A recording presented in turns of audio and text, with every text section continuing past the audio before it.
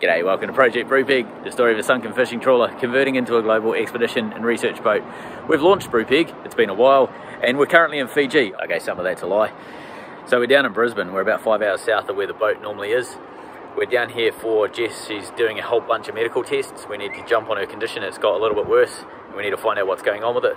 We're also down here to have a look at some battery suppliers. We wanted to talk to some local people that are putting together lithium cells. We want to see if they're going to work for the boat, and if so, we'll grab one of those and take it back as a test. And we're also carrying on with our stabilisers, getting the top of the arms aligned and into the sliders. Last week you saw us get stuck into the TIG welding on the top of the arm. We unleashed the fury that is the mag drill. We cut some stuff, and we finally solved how we're going to do the top arm alignment pin. We're driving through Brisbane, right underneath the stadium. So we've just come back from some testing for Jess, and we're just heading into Brisbane CBD to grab some food. There's some cafes that we go to that are pretty cool. When we used to live here, we sort of knew we were in walking distance to the CBD, so we knew a lot of the nice cafes and stuff to go to.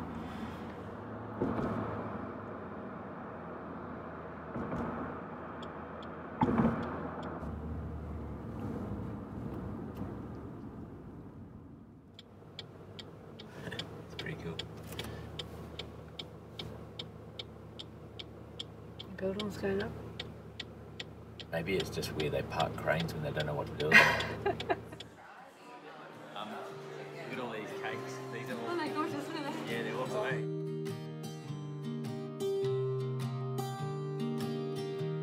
I was never the one to write up a song for just anyone. I was always the one to find myself lost in all conversation. This is Brisbane River. We used to have our boat moored right down the end here. And that mooring field that you can see right down the end, there's pile moorings and there's also boats at anchor. We used to be living at anchor. How do you feel after getting your test done? It was good. Feel not too bad actually. You're more sprightly than I've seen you in a long time. Yeah. I feel so free, oh my sweet baby.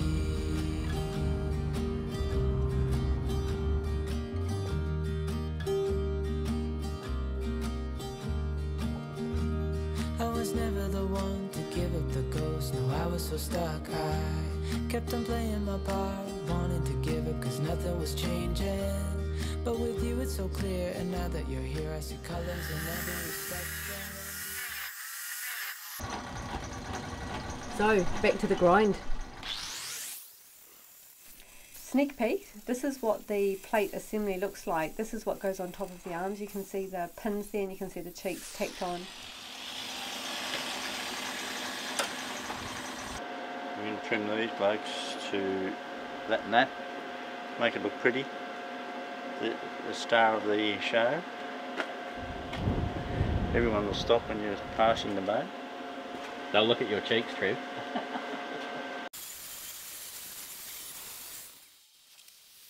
That's the weld that we end up joining the inside of the pin. I'm not confident about doing the other side, but I'm confident about doing this side. I'm still getting my head around TIG welding. I find that feeding the rod in is the most difficult part for me, so I can do the reasonably nice sort of welds and so on when I don't have to feed rod, if I can melt the two metals together, but I'm still struggling with figuring out that rod aspect. Not something I've ever had to do with MIG, so it's a learning process, but I feel like I'm getting there.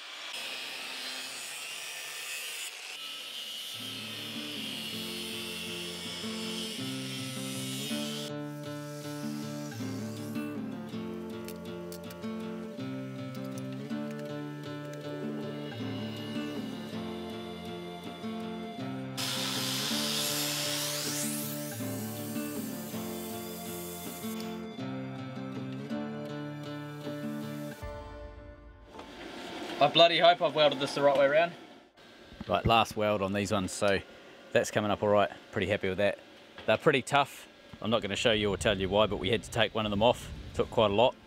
Don't think they're going to come off on their own.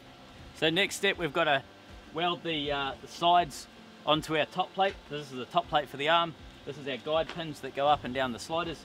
We're just going to do a quick little tack in here and then take them up top and see if it's going to work. So we've tacked these together. So what we've done is tack the stainless to the mild steel plate. So underneath, down the bottom here, see if I can work with me camera, you can see there's a tack right on that corner there. The 2 bits of stainless are tacked to the mild steel, and the reason we did that is we wanted to keep them parallel while we did the bolts up nice and tight. So we're going to take that as a whole assembly up to the boat, and then we can weld that onto the deck and also onto the arm.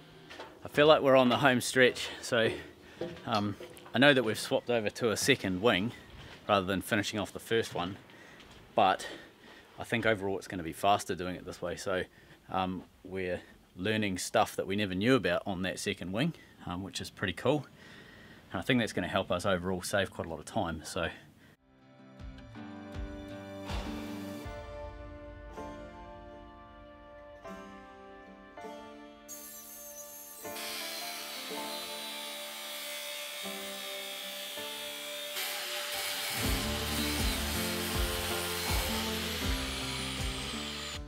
rightio, we're getting close to something functional. All we need to do, we've got our stainless just tigged on, tacked onto the mild steel top here, the arm, top of the arm. We need to bring the arm up so that it meets the underside of this piece of steel here.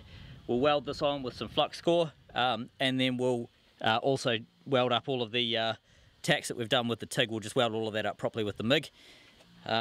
What we've had to do, let me see if I can show you on the other side. When we lift this wing, in fact, let me see if I can do it for you.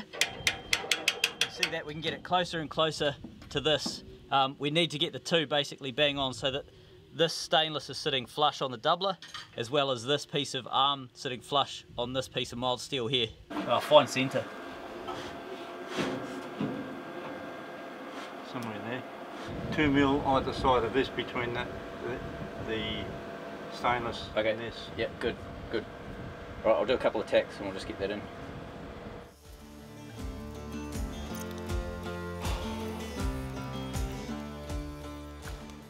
Okay, I think that's on. Maybe? Yeah, that'll do it, won't move anywhere there.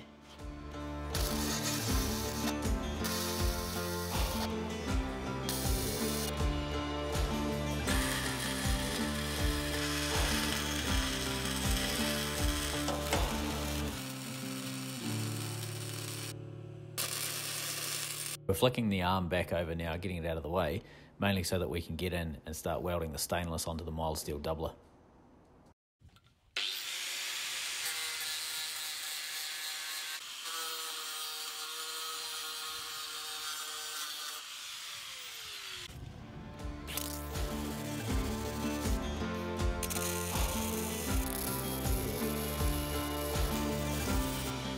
Over the back, Trev is just about finished. We're just getting the last of the sliders blasted, so these will go up on this side of the boat just here, you can see. This is where we got up to last night, so we managed to get it welded around the sides, either side, and then one bead around the front. We've yet to do this back, so we're going to give this a clean up with a grinder, get stuck in and weld that. We've got a yet weld around these areas. We've got a couple of little tacks just holding everything together, but you can see I've welded this inside edge on both of them here. Actually, sorry, I've done that one, I haven't done that one. If you look at that one there, you can see it's come out a square. See that there? So what my plan is to weld the inside, put the 12-ton jack between those two, and just crank it out, hold them where it needs to be. We'll have all of these sort of areas V'd out, and then yeah, with that pushed out square, we're just going to weld the back end in as well, and that's that finished. So once we've done that, we can then sort of radius all of this, so it's all nice and lovely. It's not going to hurt anybody when we, use it in service. And then those pins there will also be square once we've pushed that out with the jack.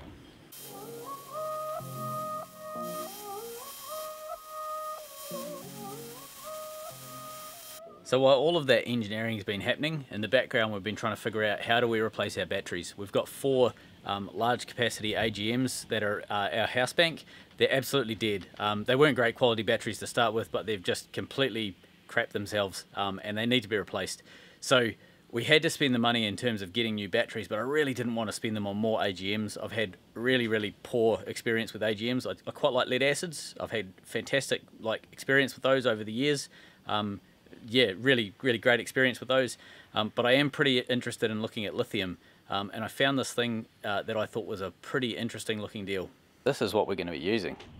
So this guy here is a 24 volt 100 amp hour battery, and it's a lithium battery. It's made up of individual cells, so I think from 3.2 volt from memory, So there's 8 of them stacked up to make a 24 volt bank. Obviously it's more than 24 if you do the maths, but that's how they work it out. There's a lot of stuff hanging off the front of this, but I'll go into a bit more detail.